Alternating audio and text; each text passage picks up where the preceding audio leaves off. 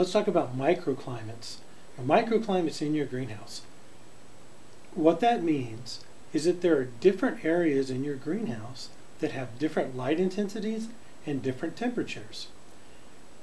For example, you're standing next to a pond in your backyard, and notice that sometimes it's really cooler next to that pond, or you have a fire going out in the backyard, and you'll notice you're warm facing the fire, but behind you you're cool. You end up kind of doing a little shimmy where you turn back and forth because you're either too hot or too cold, and you can feel right next to that one spot there's heat next to the fire, but it's cold a couple of feet away.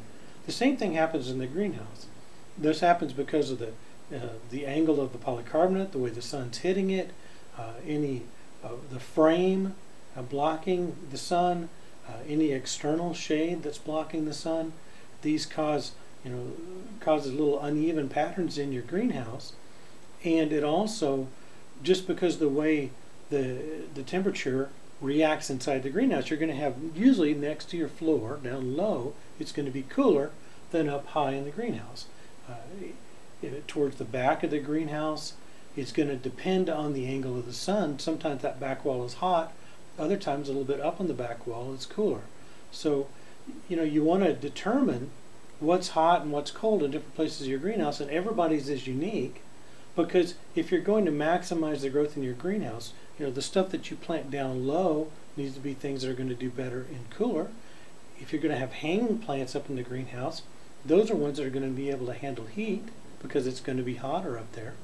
Another thing to take into consideration is there's external factors inside your greenhouse that affect what the temps do, where your vents are, which vents have automatic openers, where your heater is positioned if you're using a heater.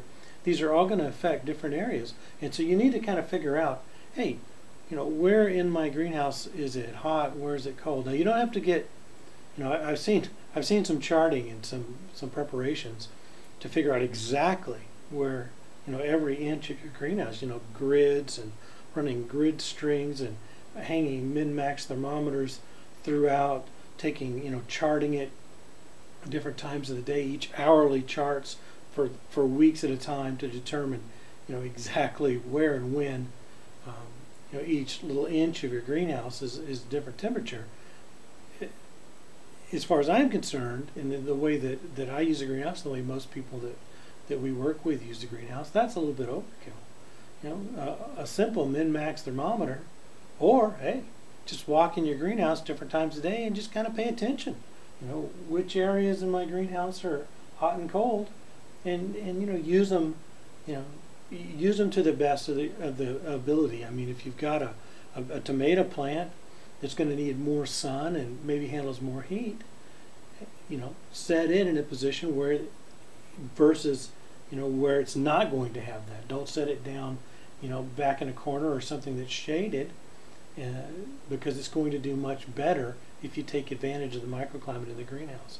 And one other thing to remember with that is there's also microclimates right outside the greenhouse.